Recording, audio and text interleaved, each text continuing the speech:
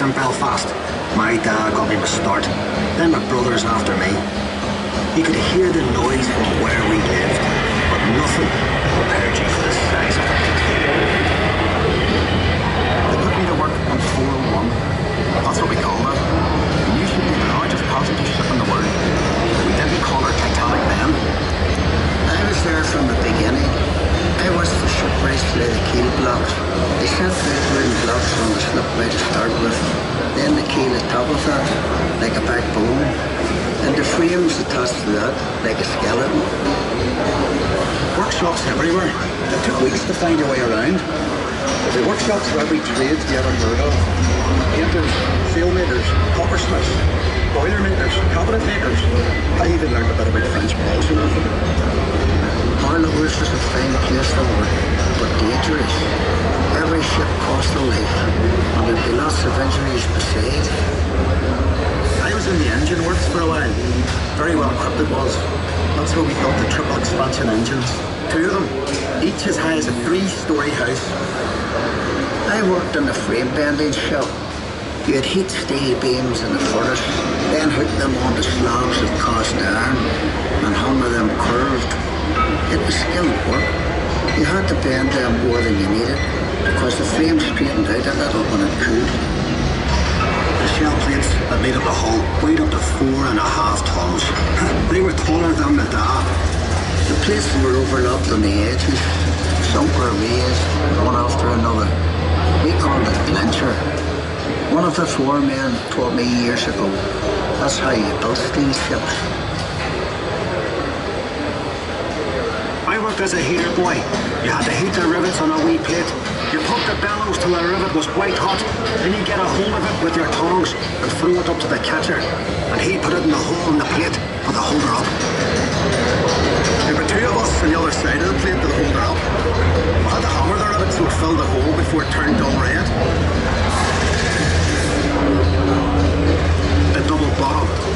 That's a wee space we called the tanks, made up of steel plates. The rest of the rivet squad all had to fit into that gap.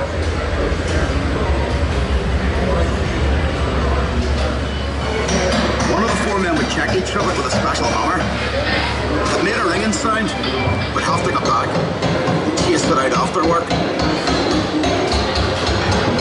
I'd get scared working down in that double bottom. You only had candles for light. And the constant hammering against the shell plates.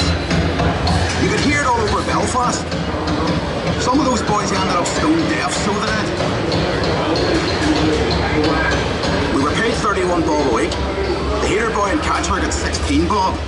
But we all worked the same 54 hours.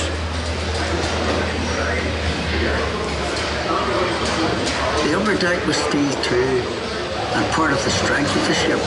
There's no straight lines in the ship, and when you look down the weather deck, you can see the shear of the hull, the stock curve flexing at sea. The stern frame had to be strong enough to take the rudder turning in heavy seas. You'd hold these timbers and guy wires to steady the frame, and men scurrying around like ants underneath. When we came to launch day, I was torn between pride and fear. The standing ways were coated in tallow, train oil and soft soap. So the ship would slide when they shifted her weight off the blocks. That was the most dangerous part. And the shipwrights were knocking away the last props.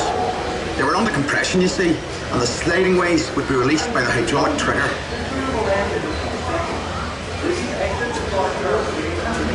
100,000 people watched the launch. Some paid a bob to sit in the reserved seating. There were extra trams laid on. Then we all went off to the pub to wish her well.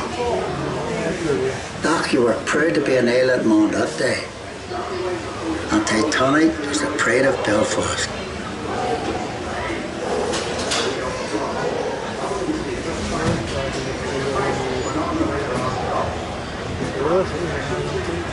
Thank you for joining us. The tour will end in a few seconds.